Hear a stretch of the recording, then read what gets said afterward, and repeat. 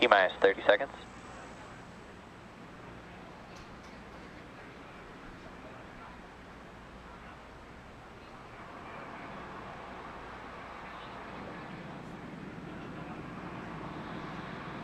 Seconds.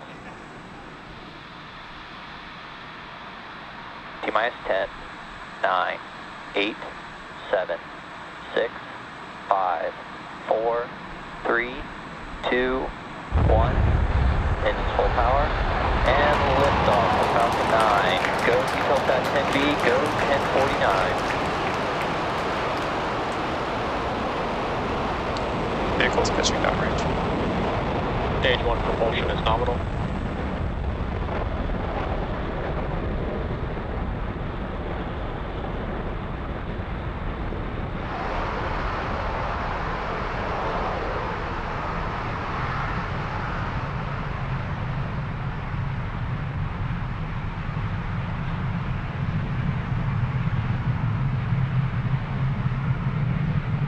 Falcon 9 has successfully lifted off from Pad 40 at Cape Canaveral Space Force Station, carrying the Eutelsat 10B satellite. Power and telemetry. Now, during ascent, the M1D engines will actually swivel and help steer Falcon 9. This is known as gimbal. The rocket autonomously tilts the engines just a few degrees, and this gimbaling allows the vehicle to perform a gravity turn, which is when we go vertical as well as horizontal. Now we're still going up, but we are also heading horizontally away from the launch pad. And we have just heard that we've passed through max Q. That is the largest structural load that the vehicle sees on ascent. Now we will throttle those M1D engines back up on the first stage. This is a really cool tracking view of our Falcon 9 vehicle. Coming up next, in about a minute, we will have a few events happening back to back. That will be MECO, stage engine chill has started. MECO, stage separation, and SCS-1. We just heard that call out that the MVAC engine is chilling. Now, MECO is main engine cutoff. That is where all 9 of the M1D engines shut down on the first stage. That's what you're seeing lit up on your screen there. They will shut down in preparation for stage separation. That's where the first and second stages will separate. Stage 1 will not be landing on today's mission, and stage 2 will continue on its journey to take the Eutelsat 10B satellite to its targeted drop-off orbit. Now those events are coming up here in about 20 seconds.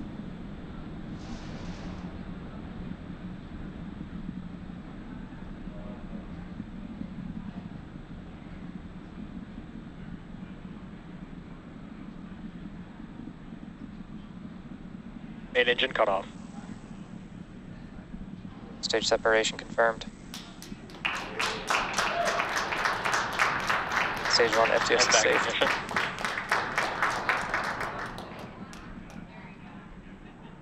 Great news, we did have MECO stage separation, and there you can see on your screen that MVAC engine has ignited. Now, as a reminder, we are not attempting to land our first stage today, as our mission requires more performance, so it will use up the fuel typically used for landing. Now, coming up next will be fairing separation in a few seconds here.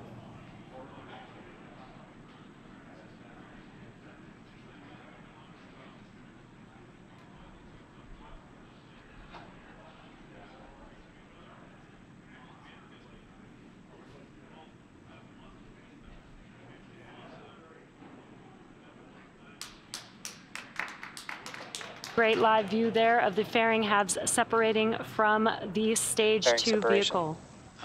Acquisition of signal, Bermuda. And there we heard the confirmation call out. We will be attempting to retrieve these fairing halves again today once they fall back down to Earth using our recovery ship Doug. Second stage is currently in the middle of its first burn, and our next milestone coming up is second engine cutoff 1, or SECO 1.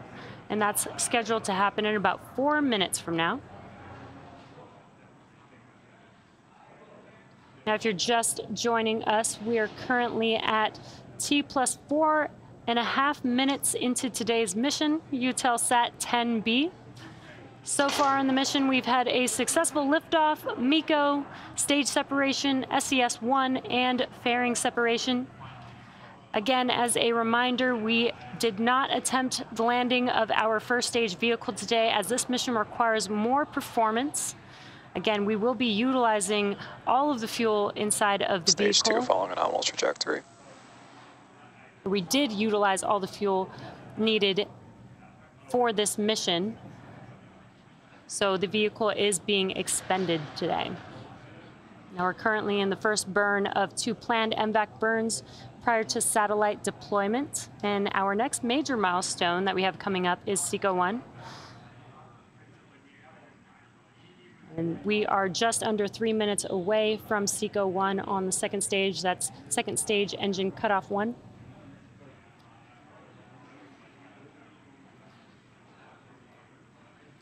We did hear that stage 2 is on a nominal trajectory, so good news there.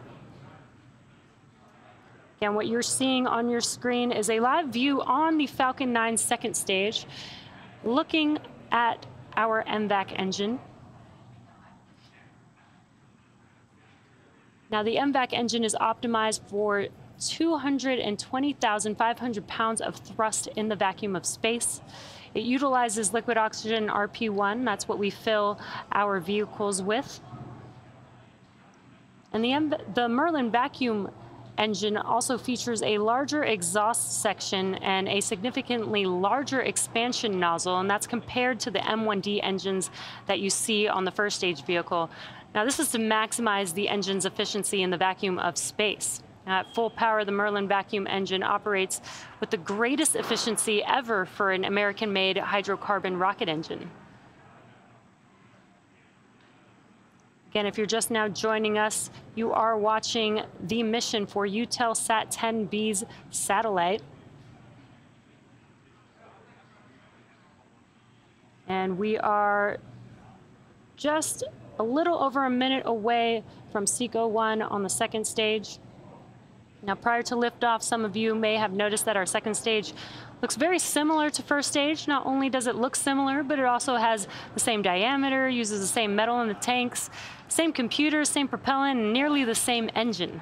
Now, this allows us to use similar tooling, design, and systems to essentially build 2 rockets that are more reliable.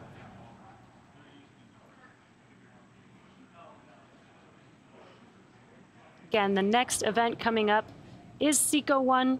This will be the first shutdown of this MVAC engine. We do have 2 planned burns. Stage 2 is in terminal guidance. We do have 2 planned burns for this mission to get Eutelsat 10B to its targeted drop-off orbit.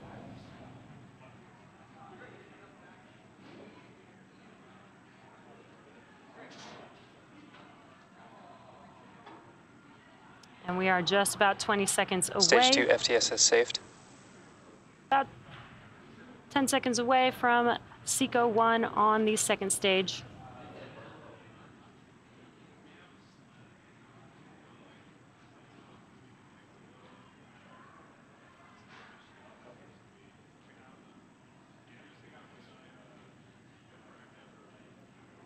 MVAC shut down. And there we saw that MVAC engine shutting down. We did hear that call out. Now just waiting. Nominal orbit insertion. It's exactly what we were waiting for, confirmation of good orbit.